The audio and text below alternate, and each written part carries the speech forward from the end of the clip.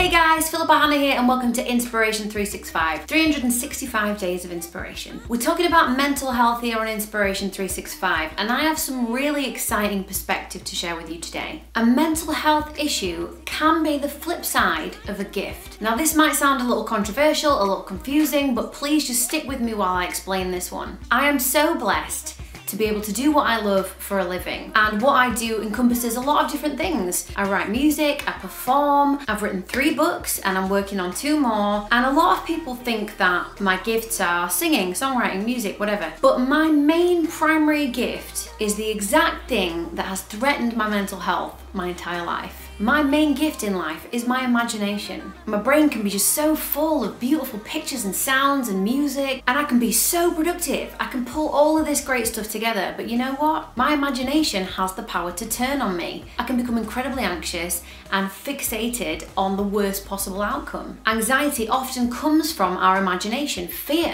is the imagining of the worst case scenario. That exact same organ of my imagination can cause me to see someone's experience of being jilted by their fiance and write a song like Summer Bride, or I can look at my self-image and imagine myself as a rag doll and imagine God as a rag doll creator. I've just found that my imagination is my greatest gift, and so long as I'm harnessing that and using it, it can be so incredibly positive. I can't make any scientific conclusion on this, but I truly believe, and I've met so many people who encounter the same thing, that the other side of their mental health issue is actually a really incredible strength. So if you're very, very sensitive and take things very personally and take things to heart, that is likely to be a gift for empathy. You very likely want to take care of others. A lot of people who find it difficult to cope with their surroundings, like when they go out to parties or they step into a room and they can feel the tension of an argument, those people are extremely perceptive and empathetic and can often draw on that gift to help other people. Again, this is just me as a friend sharing my experience,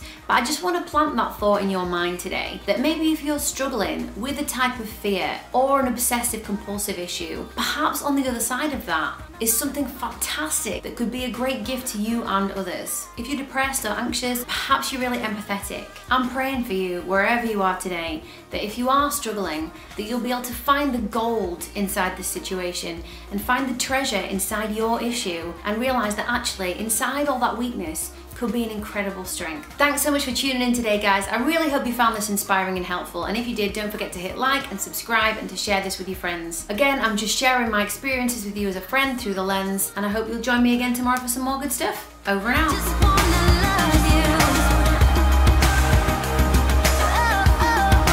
That when it comes to a lot of people who are extremely sensitive to their environment and who find